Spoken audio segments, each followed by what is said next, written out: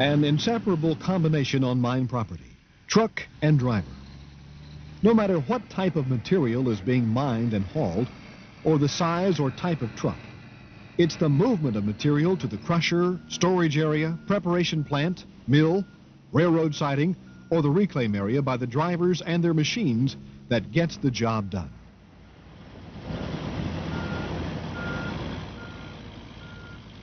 Drivers of highway trucks that travel on mine property must be aware that the mining environment is quite different than driving on paved local roads or interstate highways. Not only are the roadway surfaces different on mining sites, but the rules of the road and kinds of hazards drivers may encounter can also vary greatly from highway driving. This video is designed to help you, the driver, to better understand truck braking systems, to highlight important principles of mine haul road design and maintenance, and to show the safe procedures to follow in the event of a runaway truck.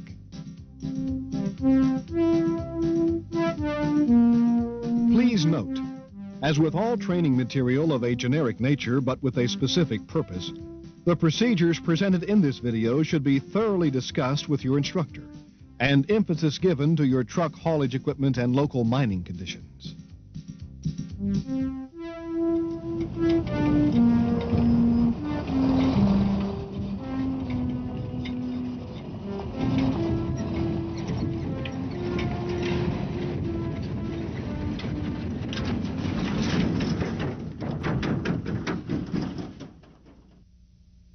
I'm Mike Lawless, District Manager with the Mine Safety and Health Administration. John Radomski, Assistant Manager, Mine Safety and Health Administration. The videotape that you are about to see will emphasize to you the need to maintain a good, safe braking system on the trucks that you are operating. It will also emphasize to you the need to be constantly aware of the grades that you are operating on, as well as it will emphasize the type of action that you should take in the event of a runaway. Mike, I agree.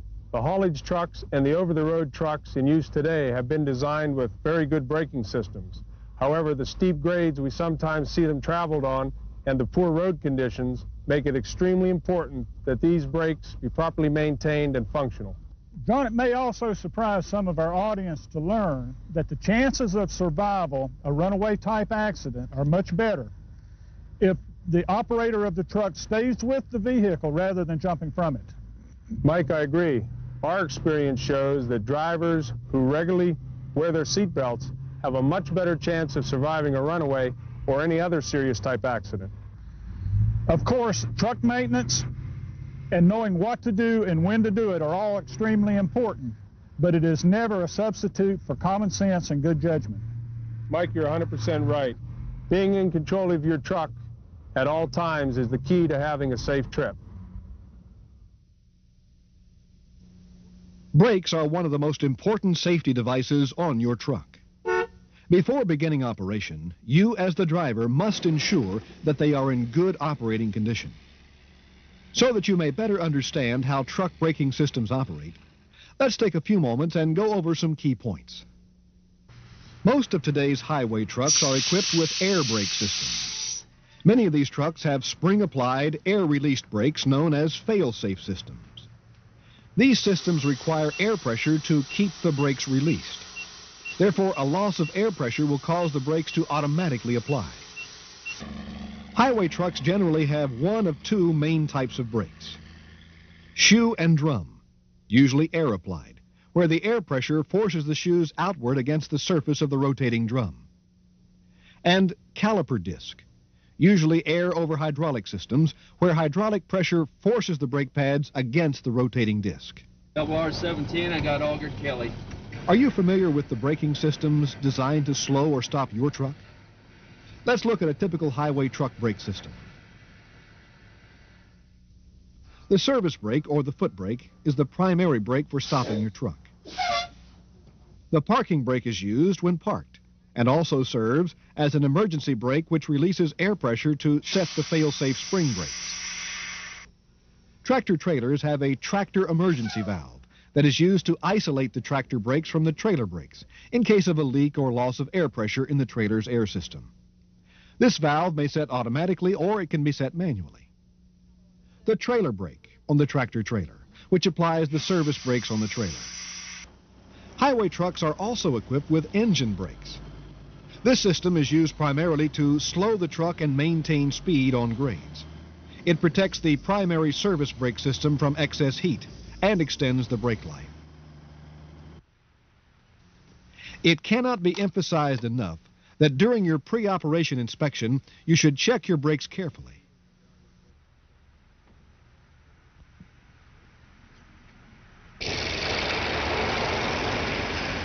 Another important element required for safe truck haulage operations is safe haul roads.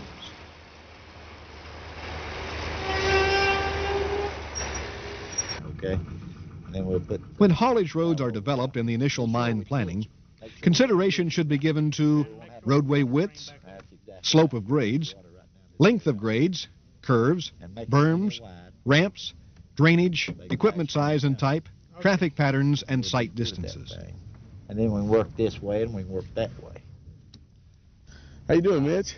Hi. I'm the company rep for your truck, and I just wanted to come by and see how the truck's running and making sure you're not having any major problems. The truck manufacturer is an important source for road design information and should be consulted by the mine operator to determine maximum recommended grades of haul roads and truck braking distances at various speeds and loads. Gravel and other materials, it's a maximum of 80,000 pounds.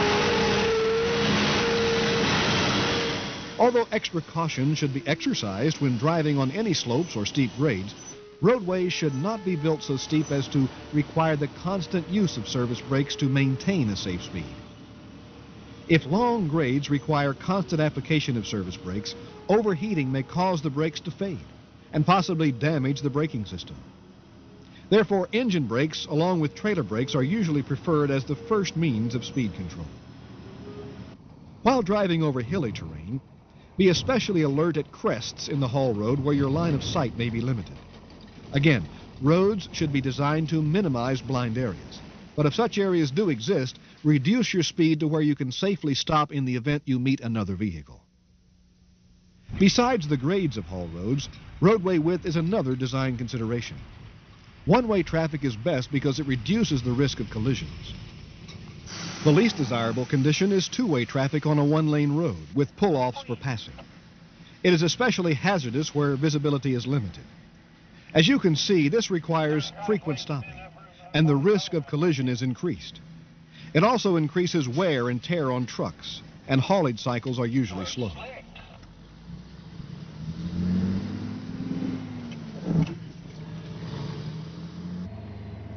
To determine adequate room for passing, roadway widths are based on the width of the largest trucks using the road.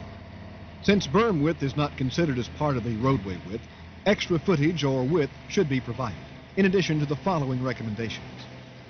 Single-lane roads should be twice as wide as the truck, thus providing a clearance of 1/2 the truck's width on either side. Multi-lane roadways should provide this same clearance from the edges of the road, plus 1/2 the truck's width between traffic lanes. For example, a 2-lane roadway should be at least 3 1/2 times as wide as the truck. Additional roadway width is needed on curves to provide necessary clearance, particularly where there is two-way traffic. Also, all roads should be sloped to provide proper drainage.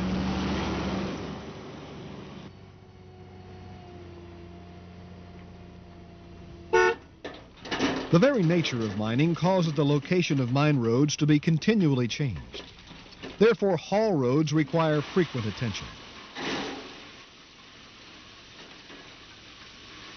Adverse weather conditions are also a major factor in the maintenance of haul roads. Until the surface mud can be removed by road graders, rain or snow can turn an otherwise gentle grade into a mud-slinging hazard. Of course, on dry days, there isn't enough moisture in the ground to keep the dust down, so water trucks make their rounds from pumping stations to the haul roads throughout the mine.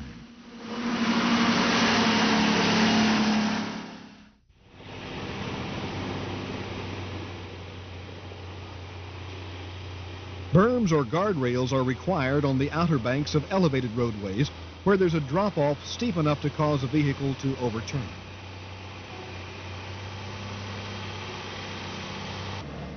The minimum height of berms must be at least axle high to the largest vehicle using the roadway. This mid-axle criteria should also be applied to guardrails or other roadway barriers. Higher berms should be used where conditions warrant, such as where a vehicle might contact a berm at a higher speed or at a more head-on angle. Examples would be at steeper grades and at sharp curves. Safety berms should be constructed to provide resistance to a truck going over the edge. But you should not rely on berms to stop your truck. You should use berms as visual indicators.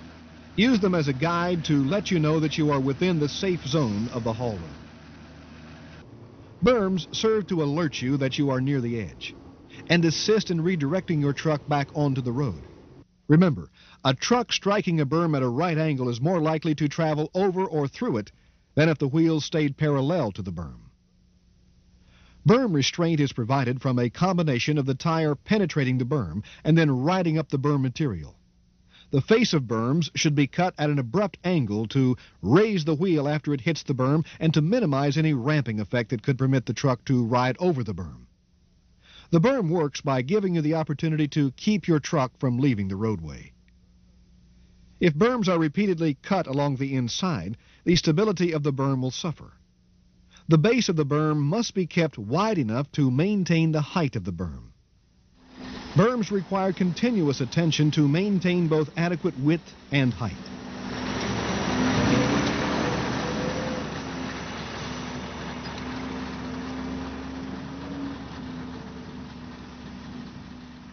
Roadways should be wide enough to provide for adequate traffic lane widths, plus the berm. In cases where the roadway is not wide enough, berms are sometimes extended over the outer slope. This type of berm is not as strong as one that is built on a solid base. Berms may have small openings to provide for drainage, which is important for proper maintenance. Boulders are sometimes used as a type of berm, especially at mines where they are a natural product of the operation or where large rock formations are present in the overburden.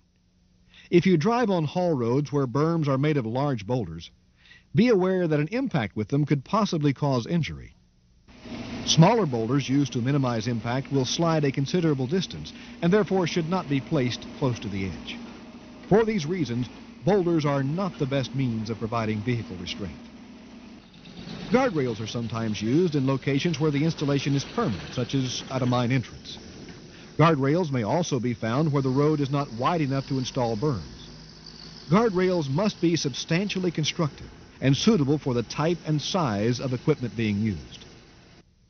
Center or straddle berms are used in addition to edge-of-road berms or guardrails to provide a greater degree of safety. Center berms cannot be wider than the distance between the wheels of the trucks.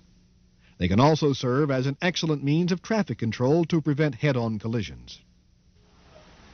Escape or runaway lanes are sometimes used on steep grades and are the best restraint system in terms of minimizing injury and equipment damage. A loose base material which a truck can sink into and a steep upward grade are effective ways to stop runaway trucks.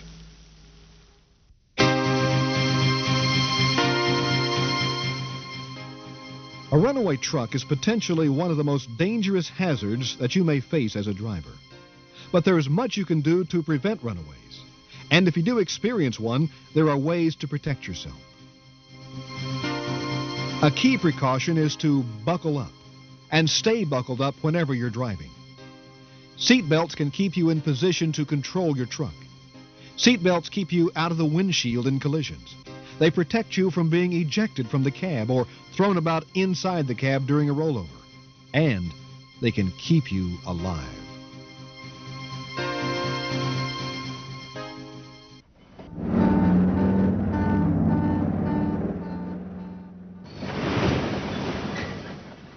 Your truck shouldn't be overloaded at any time, and especially if you're operating on steep grades. This is something that could contribute to a runaway. If the load or grade exceeds the vehicle's design specifications, your truck's braking ability and your margin of safety are reduced.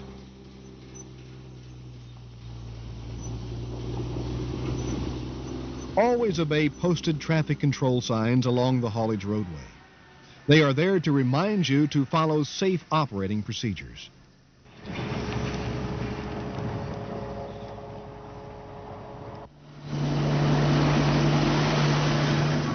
As you operate your truck, drive defensively and think ahead. Picture the road ahead and mentally review your options in the event of an emergency. Keep in mind the location of other traffic, escape lanes, banks, berms, and turnouts. Plan ahead, and you'll be better prepared to react quickly. Before you start down a grade, slow down. Select the proper gear, and be sure your engine brake is on. Don't depend on your engine and service brakes to slow your truck down after you've already started down the grade. If your brakes were to malfunction, you could easily lose control of your truck.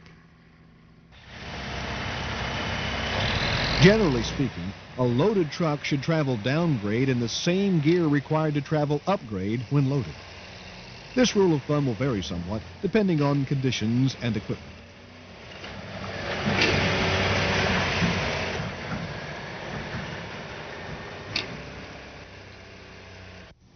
If you start to lose control of your truck, don't panic.